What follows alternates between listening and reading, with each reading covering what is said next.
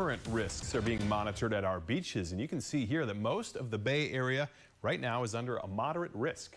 Today, Manatee County Beach Patrol worked hand in hand with the West Manatee Fire Rescue, doing training exercises for different scenarios they might face, like rip currents. News Channel 8's Allison Henning has more from Coquina Beach.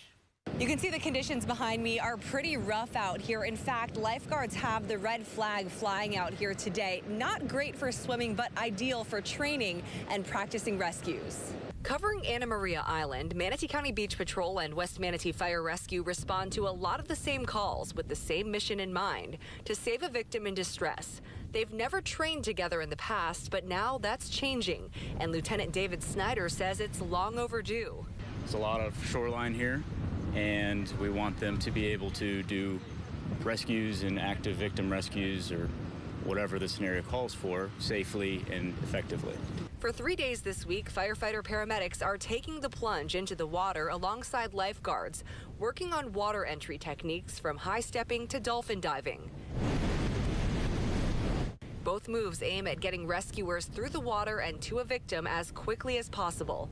There's oftentimes something that's needed down the beach that we're gonna go. We're gonna go as fast as we can, but they may be able to get there a little faster. So if they're able to get there and make entry and get to that victim faster, that's definitely going to save lives. During Wednesday's session, firefighter paramedic Casey Fishback was navigating through pretty rough waters, similar to what she might experience on a real call.